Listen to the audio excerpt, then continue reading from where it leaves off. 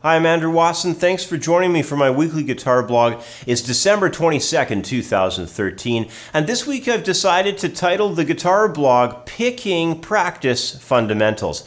I chose this title by way of a question that was sent in from Brad. He's in New South Wales, Australia, and his email was, I've been working a lot on my picking technique, but it's really not going very well. I'm trying to create licks and all that stuff, but there must be some exact picking ideas that I should be focusing on. For example, I'm pretty bad with position shifting, sweeping technique, and down picking. I think there must be a lot more I could be doing to improve my picking.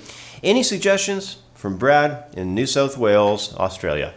Well, hey, thanks for writing in, Brad. You know, nearly every guitar player who wants to get better at picking eventually incorporates a very concise picking technique practice guide into their playing routine.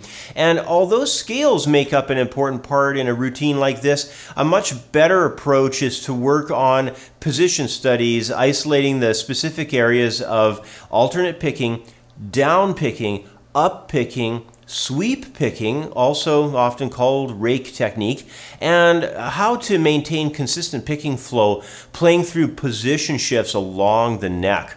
Now, there are plenty of other subgroups, but initially I'd suggest starting with these and then branching out further as time goes on. So let's hit the fingerboard and get started. Well, since there's such a close relationship between scale practice and picking practice, I wanted to begin with a common scale pattern and just help shine a spotlight on the advantages that incorporating scales can offer us when we're developing our picking up to higher levels. So here's the common scale pattern of a fifth string root major scale shape. It's built from the tonic of an E at the fifth string 7th fret. So we have an E major scale here. It goes like this.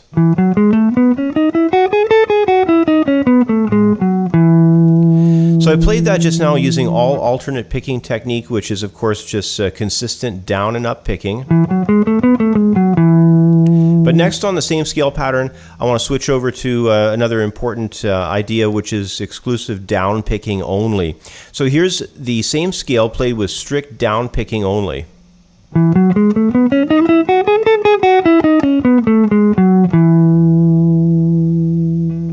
Now we're going to flip over and do nothing but exclusive up picks.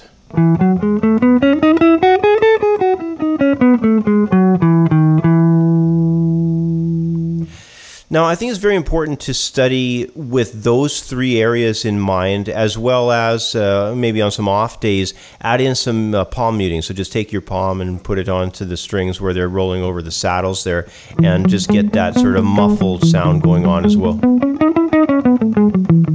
It's very good to practice some days with muting technique, as well as some days if you have an electric guitar with distortion on your guitar. So you want to learn how to control the overdrive sound, and doing these exercises with distortion, with a clean channel sound, with muting, with the with no muting where the strings are open, and of course utilizing the alternate picking, the all down picking, and the all up picking. It's all going to really help you quite a lot in your quest for being a great picker. So let's switch gears here, and using the same scale layout, I'd like to move into another process known of as scale sequencing. Now, scale sequencing is an excellent picking study for us, since it's the act of creating a recurring note pattern that holds a similar interval movement through the tones of the scale. So it's always usually diatonic, and once we determine our sequence of notes and develop the sequence, we can really place our focus upon picking technique. So in my second example, I've established a sequence, and I'll begin by playing through it using only alternate picking technique.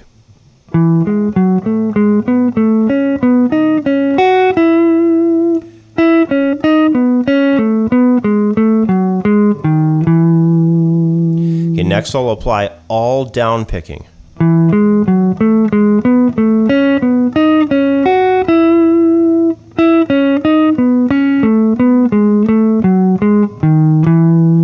And of course the last one here, all up picking.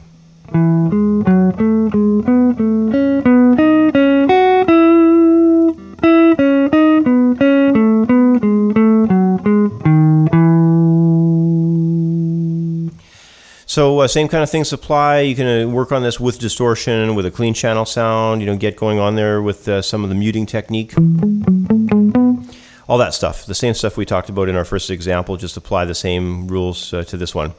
Now, the next concept I want to move on into is the importance of the creation of picking patterns for practicing what is what it's like to actually perform lines, basically. The example I have here moves through only a few strings of the same scale pattern here, the E major, but it does contain a string skip, which can add to the technical difficulty a little bit.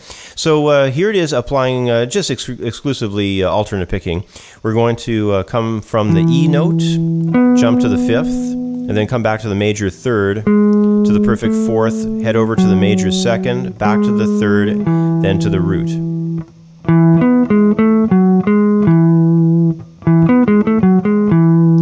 Okay, then on the second one, that would be in the next measure, we're going to head across, doing string, an octave over to the string skip of the third string there, and then the same other notes that we had from the first measure.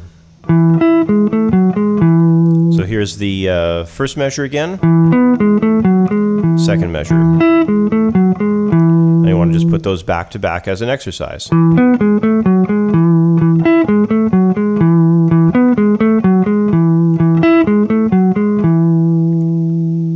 Now, this is just one example of an exercise you could develop, but I would say, I would actually recommend coming up with maybe 2 or 3 of these a week, and just add some in, maybe develop a quantity of 10 or 12 of these, and then as you get bored of some of them, just start adding new ones on. But it's really important to have the creation of picking patterns that are just short melodic concepts that do not have to be very long. You can incorporate all kinds of ideas within them, string skipping, and you could still do all your down picks, your up picks, your muting techniques, all that stuff. Work on them with a distortion, without distortion, and so on and so forth. But anyway, let's move along here. I want to move to the concept of doing what's often called rake technique, or also commonly known of as the sweep pick.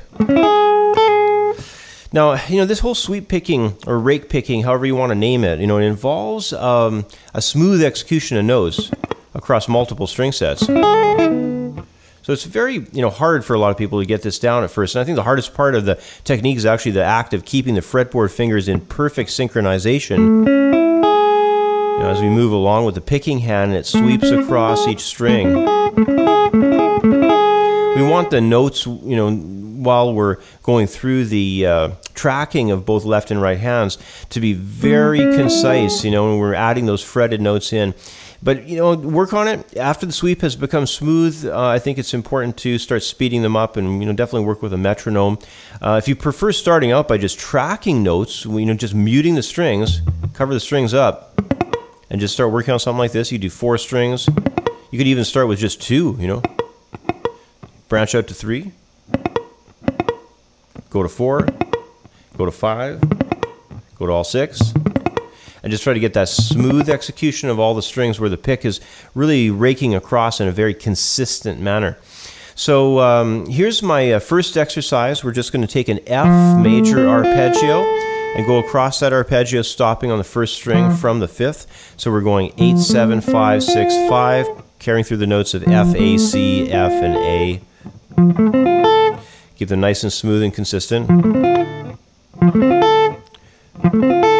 And as you get better with it, you can speed it up, turn on a metronome. You can even practice going up and then adding a note and then coming back down, so you're ascending and descending. But that gets to be a lot harder. It's easier to just go upwards in the beginning. You can develop it as time goes on, though. Now, my second example is going to run from the 6th string. It's going to be a C major arpeggio. And we're going to run from 6th string across to 2nd, but we're going to add in a note on top of the phrase, sitting as the final note, as this, it's going to be a G actually coming in on the 2nd guitar string. So we're going to go across, and then we're going to have an up pick to grab that final note. So just take your time with it.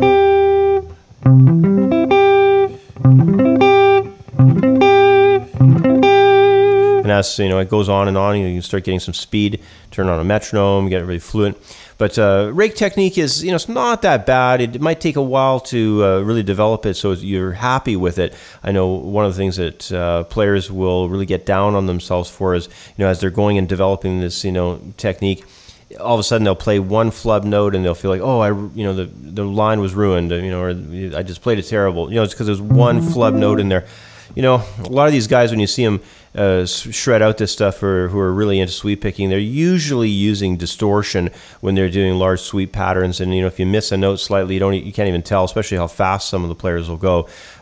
So anyway, keep all that stuff in mind. Don't get too hard on yourself. It's just not worth it. But let's move on to my final example, which is going to be the concept of position shifts. You know, it's another challenging concept for guitar players who are trying to really polish up on their picking technique. See, when we're making a position shift, we're climbing vertically through multiple positions on the neck. So our distance that's between the fretboard hand and the picking hand starts shrinking, or it's moving, you know, apart as we're, you know, going the opposite direction, if we're, you know, depending on whether we're ascending or descending.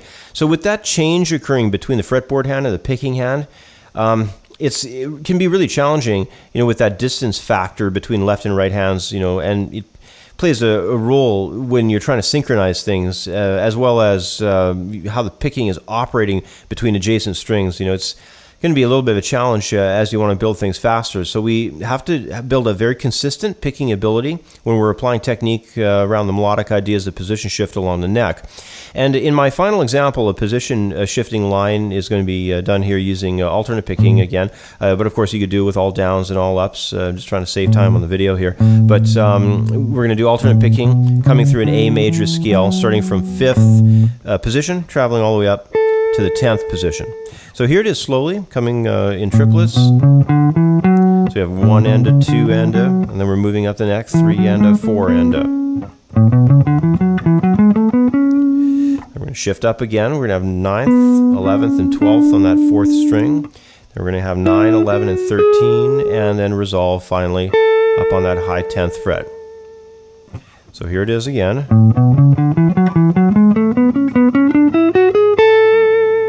One more time. Again.